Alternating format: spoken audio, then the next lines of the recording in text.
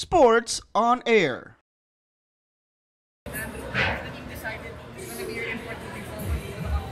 No, I'm still waiting on that one as well. Because as far as the CBA rule, to me, there's no 4-game. Never heard of such a thing. So as I read the rule states that once we move Andrew, he's not allowed to be moved back in. But when I move him, according to your rules, there's no rule that says 4 games. So I heard that. And I thought that was the rule. As I read your rule book, that's not the rule. So we'll see what happens over the course of the week. And as far as I understand the rule for all the teams in here is when you move on somebody, like I replace Miles, if I bring Miles back in, Andrew can no longer play. That's the rule for the league. But there's no rule for any of these teams saying 4 games. So I don't know where that came from, and I'm going to find out because I didn't know.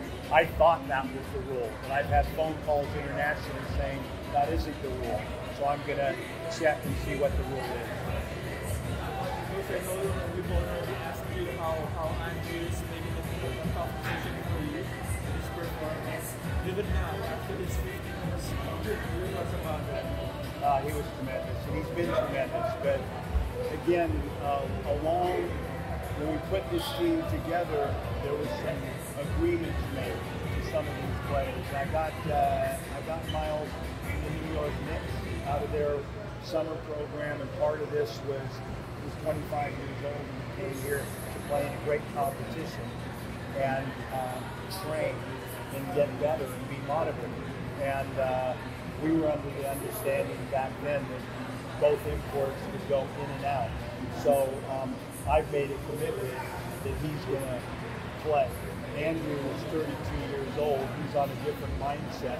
So it's not so much about playing ability and how they fit in with the team. It's commitments that have been made to players and signed. And now the rules have changed. So I have a commitment to Miles as we speak now. Coach, was there some rust on your team after that 2-week break? Is there what? Rust? No, I mean we had a nice mental break in the island. The guys had a great time, and we had a lot of time to prepare for this. So full credit to them.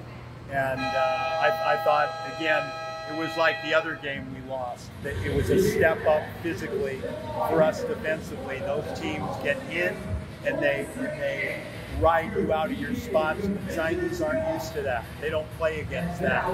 And these two teams did that. And then the physicality, like I said, on the glass, they're just not used to it.